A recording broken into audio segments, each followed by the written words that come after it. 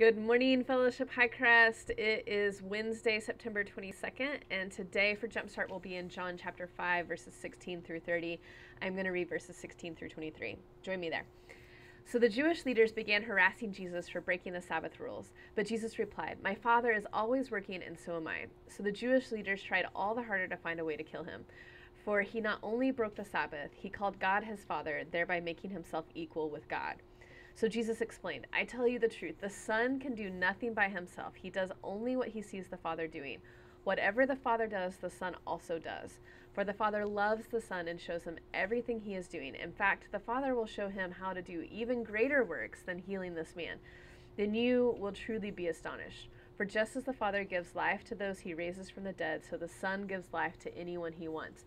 In addition, the Father judges no one. Instead, he has given the Son absolute authority to judge, so that everyone will honor the Son just as they honor the Father.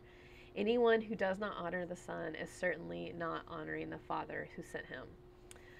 Okay, so in this section of John, Jesus had just healed a man on the Sabbath, and he told him to pick up his mat and carry it off. We, as 21st century Western Christians, may easily see the celebration here, that the man was healed and he can walk.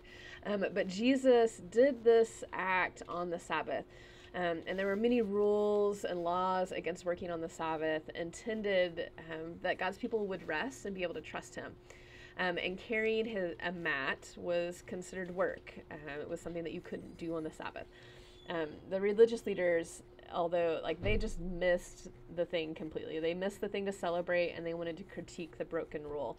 And that's what they're addressing Jesus about. And Jesus confronts them with the fact that he is the Son of God, and they really lost it at that point. The point of the healings, and eventually Jesus goes on to raise Lazarus from the dead, was that these were divine God things, only things that God could do.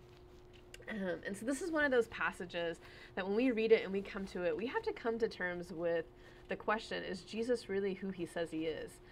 Is he really God's Son, and not just a good person?